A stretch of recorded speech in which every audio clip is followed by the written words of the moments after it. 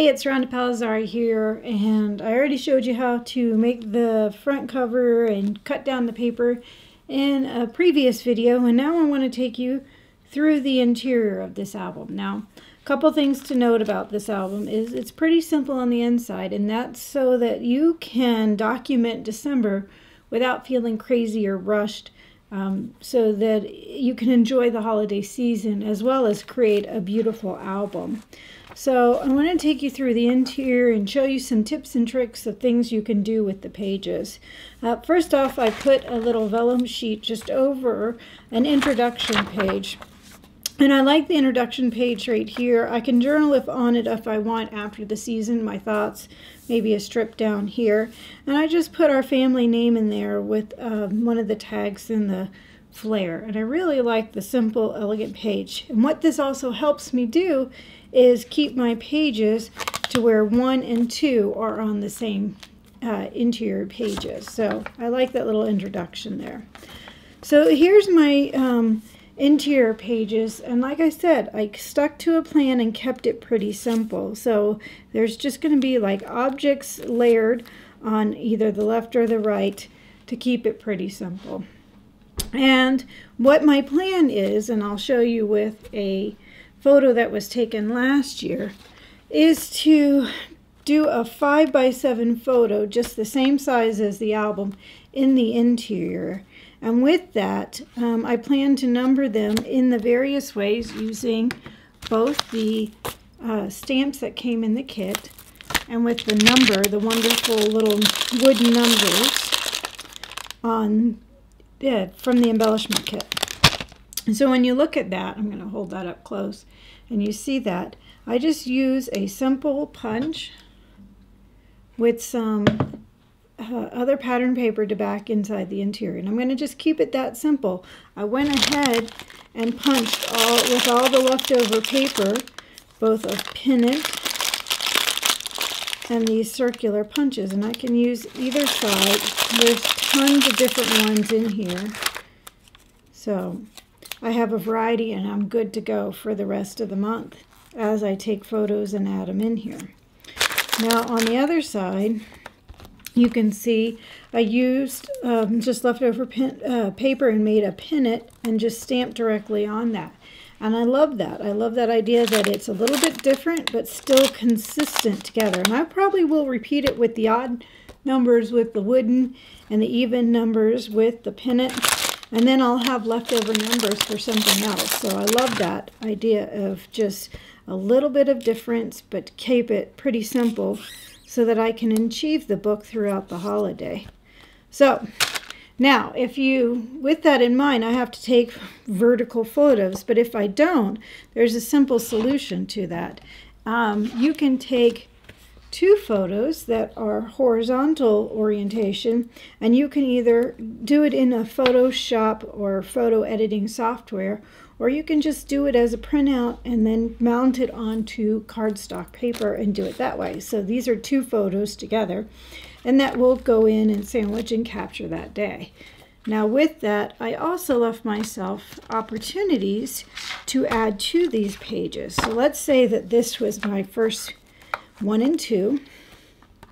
Keeping in mind these were from last year, but I'm using them as an example.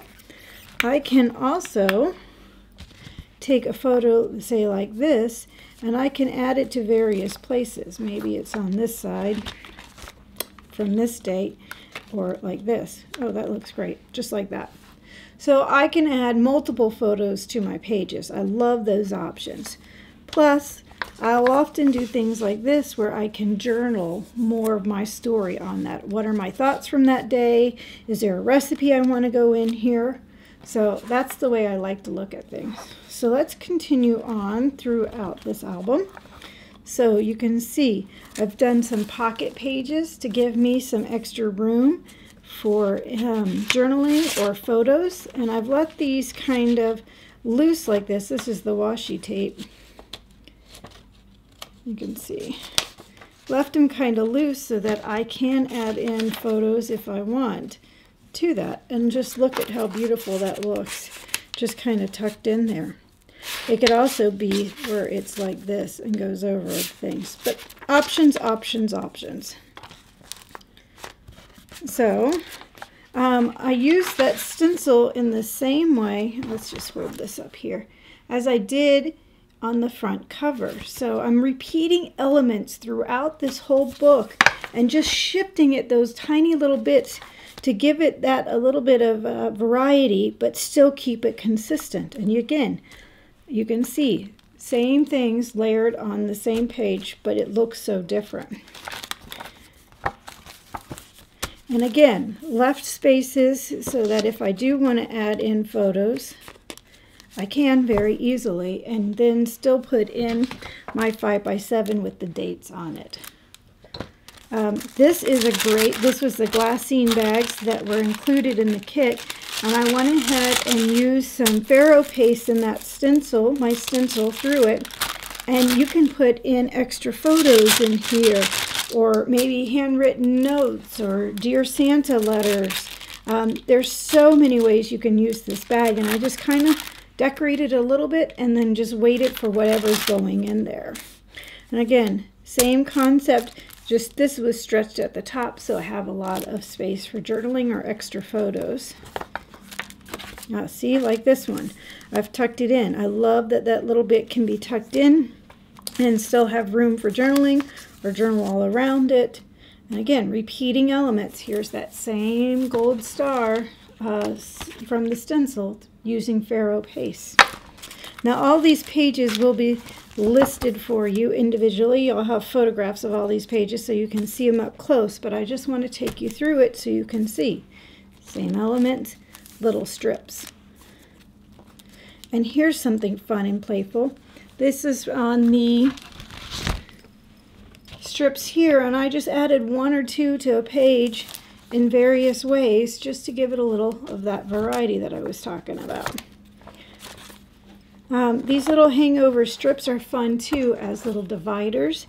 You just take the strip, wrap it around, and then adhere it to the other page and use that as your decoration too. And you can see here's the number stamps, and what I did was repeat that too throughout the book. So I'm repeating all these elements to make it cohesive, but giving it a little variety. And I just lined up my number stamps the way I wanted to and just left it on there and inked and stamped various pages you're going to see throughout the album. I love, love, love pocket pages because it gives me opportunity to add more and still makes it look very detail oriented, and it's simple. You can see, love the way this transparency came out. I just stitched it onto these tabs and it looks so good, and then just added a little bit of sticker elements to it. Another pocket page, again, keeping it pretty consistent. Little ring down here. More pocket pages with tags. The tags are throughout. These are from Fawn, which is a great company. And again, the gold stars. See another date stamp here, stamped onto the bottom, keeping it consistent. The other glassine bag, and this time I only did the bottom half with the stars, give a little variety. Again, pocket page, another place, so I could put in a photo, and I could put in journaling in here. I could put more photos in, because I don't want to limit myself to just one big photo, because, you know, this 'tis the season. We tend to take lots and lots of photos. Here's another great pocket page, and I'm using the leftover transparency as the tag to pull it out. Again, the star with the gold. This is Faro paste, and it looks just so good with that stencil. Keeping things consistent. P for Palazzari. I can imagine a photo up here, or maybe even a journaling strip here. Until we get to, and I have 31 pages in here, so I'm ready for 31 days of December. And then the back pocket I told you about would be great for Christmas cards or other things. And so I just covered the front half with pattern paper and did the same kind of strips as you see throughout the album. Now I have a ton of leftovers so that when I actually go to put stuff in the album, I can use to add to it to give it those little embellishments. So you can see I have leftover Polaroids. I have some sheets of paper left over. Of course I have the stamps. And I have this wonderful sticker sheet left over to add to my photos. I can even take the stencil and the same pattern that I've been repeating with the gold Faro paste through here. I can add little details to the bottom of a picture or so. So say maybe it goes along this edge, or maybe I have a photo that's heavy up here and I just add a strip down here. Lots and lots of ways you can add back into the album too. So I want to set you up for success, set you to where you can complete the album pretty easily and you don't feel like you're ever behind. So just remember, keep it simple, keep the layers the same, change it up just a little bit for a little spice of variety, and you're good to go for the month. Thank you for joining me today. I hope you enjoyed this base of this album. Make sure you pick up your Cocoa Daisy kit so you can create it. And you can find the other videos here on my YouTube channel and more inspiration at rondapalazzari.com.